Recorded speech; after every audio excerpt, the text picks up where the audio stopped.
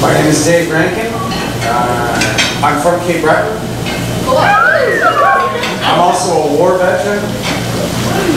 And I'm going to read a poem from the series that I wrote called Third World War.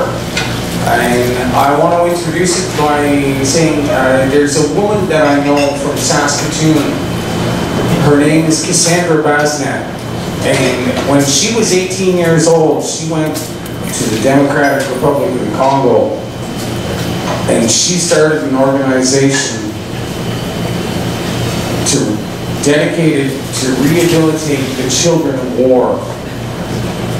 And not just any children of war, the children that were used as whores and as soldiers. And I have a special place right here, close to my heart, for child soldiers, and this poem will explain to you why. It's called The Song. I didn't feel the bullet that put me down, lying on the ground, seeing my blood flood from my chest. I knew that it was best just to say my prayers and be thankful for the life I had. It wasn't bad, this acceptance of death. It was certainly a surprise when I saw my next sunrise, and I was quite sure that I could endure the pain, but I was wrong. It was a song that sang through me in every key like I was a multiple tuning fork. I learned to laugh at it, but every time I moved, it resonated in my bones. It followed me wherever I went.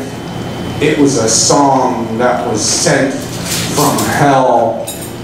And in my mind I burned while my brain turned those final moments over and over and over. A memory rover, I became, living the very same seconds after I fell. And now I know very well that I was not confused in those moments before passing out. Now there is no doubt that it was a child who shot me. And I could see that someone shot him. We made eye contact as my sight got dim, both downed, both lying on the ground, both wondering how we got here.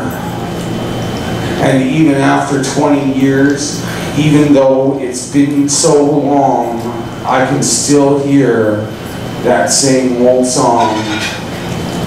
Thank you.